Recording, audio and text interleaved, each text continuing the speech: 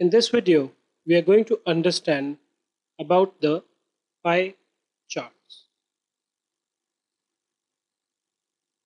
Let me first explain to you what do you mean by a pie chart. Suppose there's a circle. Okay. Now we all know that this circle represents 360 degree. Okay. Suppose you were given some kind of a data. Let's say in this data we are told that which are the number of students which wear a black shoe, brown shoe and sports shoes. Now in a pie chart what happens is that you represent as to what is the percentage of a particular item which is being used by any person. So if you see, you have 48 students who wear black shoes, you have 40 students who use brown shoes, and you have 72 students who use sports shoes. So the total number of students is the sum of these three, 8201 carry, 160. So we have 160 students in all. Okay. Now, if you were asked to represent this data in a circle, basically what happens is that you can do that if you know what percentage does each of the item commutes. So suppose you had only black and brown shoes, both 50-50%. If you had a circle and you were supposed to represent this data on the circle, what you could have very easily done is you could have divided this circle into two parts.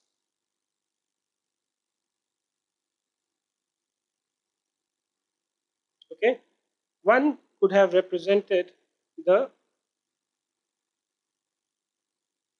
black part. I think I should have used a different color.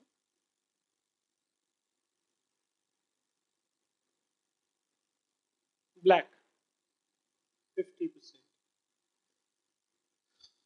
So I could have used this as the black part, and the other one I could have used as the brown part, because both of them were 50-50%. But the problem comes in when the percentages are different. Now we know that a circle comprises of 360 degree, right? Let's say this is the center of the circle. Let's say we draw this radius here. In order to depict this data on the pie chart, what we need to do is we need to find out how many degrees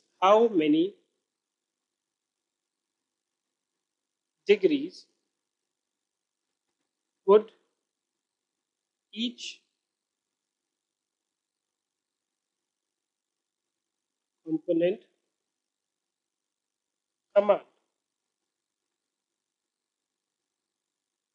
Let's say you have 160 students who have to command 360 degree. 160 students represent 360 degree because these 160 students will cover the entire chart, right? So 1 degree will comprise how much?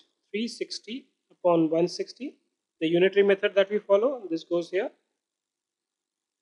4 into 4, 4 into 9. So 9 upon 4 degree is what each degree will command. Now using this data, can you find out as to how many degrees would each one of these components comprise? Yes, we can. 1 unit represents 9 upon 4 degree. So the first one, the black shoes, will represent 48 into 9 by 4 degrees.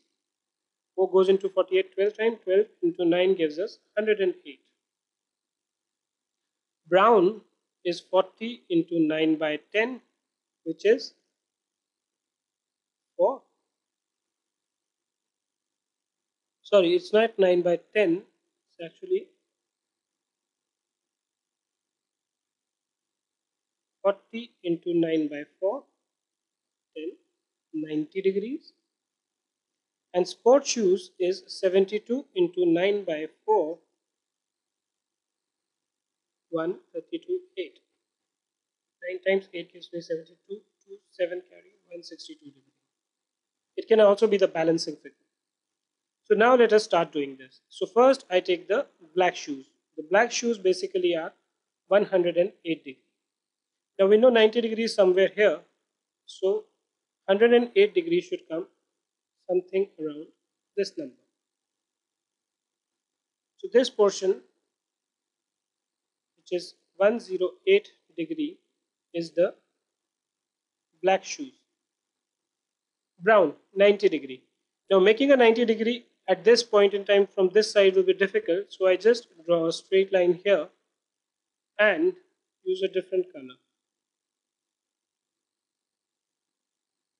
This was basically your 90 degree, and this will represent the brown shoes. And the balance here will be sports shoes. So basically what you have done is you have represented this data in a pie chart.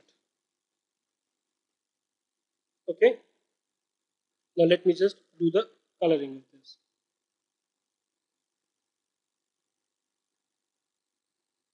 Black shoes. I actually don't have a brown color. Let me use something like this.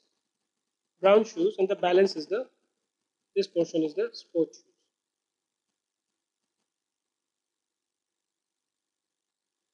Let's say the sports shoes is comprised in the yellow part. Now by looking at these three data, I know this is a bit distorted.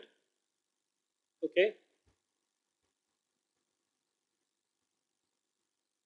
Let's look at it in this fashion only. This is more meaningful. I can say that the number of students who are wearing the sports shoes is the highest, which is also the fact reflected by this and this. So then by using these pie charts, you basically observing them, you see as to what are the various inferences and conclusions you can